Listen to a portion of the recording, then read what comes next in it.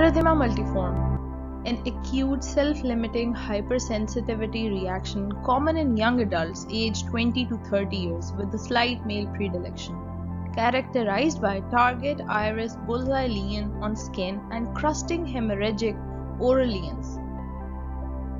Types include erythema multiforme minor that results in target cutaneous lesions along with only one mucosal site that could be involved. Whereas in erythema multiforme major, there are two or more mucosal sites involved that includes oral cavity, eye, genitalia, esophagus, and respiratory tract, to name a few.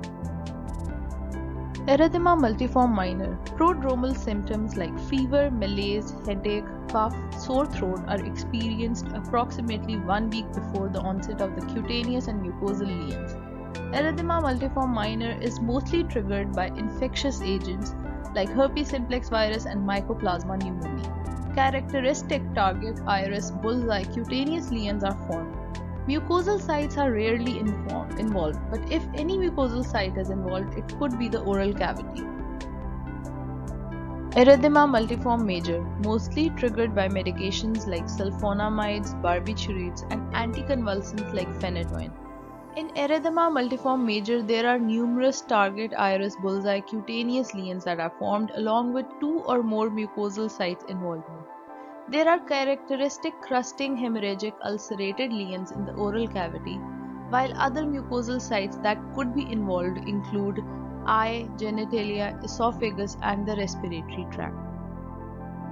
As we all know, the triggers includes drugs like sulfonamides, NSAIDs, barbiturates, and anticonvulsants like phenytoin, along with infectious agents like herpes simplex virus, histoplasmosis, and mycoplasma. The triggers causes lymphocytic and macrophage recruitment that results in basal and parabasal cell apoptosis and a characteristic vasculitis, along with lymphocytic infiltrate in the perivascular space. Histopathology reveals epithelial hyperplasia, basal, parabasal, apoptotic keratinocytes, subepithelial vesicles are observed while intraepithelial vesicles may also be seen. Spongiosis and a lymphocyte macrophage infiltrate in the perivascular space and the connective tissue papilla. The diagnosis is based mainly on the clinical outlook of the patient, the histopathology report, and the direct immunofluorescence report that reveals IgM, complement, and fibrin deposits in the vessel walls. Treatment includes use of topical corticosteroids, antifungals to prevent any secondary infections, and acyclovir 400 to 600 mg daily effective in preventing recurrences in patients who have herpes simplex virus triggered disease.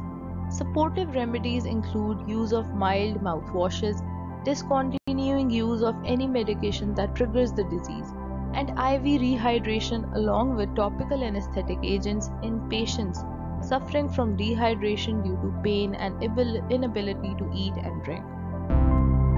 Ending with the hope that it helped you in one way or another.